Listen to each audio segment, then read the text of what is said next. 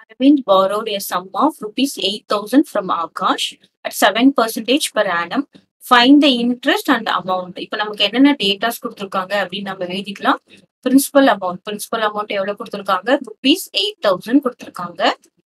அப்புறம் rate of interest R is equal to எவ்வளவு கொடுத்துருக்காங்க? 7% per annum கொடுத்துருக்காங்க. அப்புறம் find the interest and amount paid at the end of 2 years. அப்போ number of years n time is equal to என்ன அப்படின்னு பார்த்தோம்னா 2 years. இப்போ நம்ம என்ன கண்டுபிடிக்கணும்? இன்ட்ரெஸ்ட் கண்டுபிடிக்கணும். இன்ட்ரெஸ்ட் கண்டுபிடிக்கிறதுக்கு ஃபார்முலா என்னது? I is equal to PNR divided by 100. அதுக்கப்புறம் என்ன சொல்லியிருக்காங்க? அமௌண்ட் கண்டுபிடிக்கிறதுக்கு என்ன formula?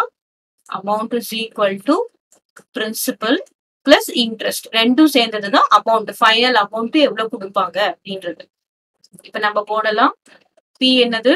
8,000 rupees. Principal amount is 8,000 rupees. A number of years is 2. அப்புறம் rate of interest வந்து 7 divided by 100.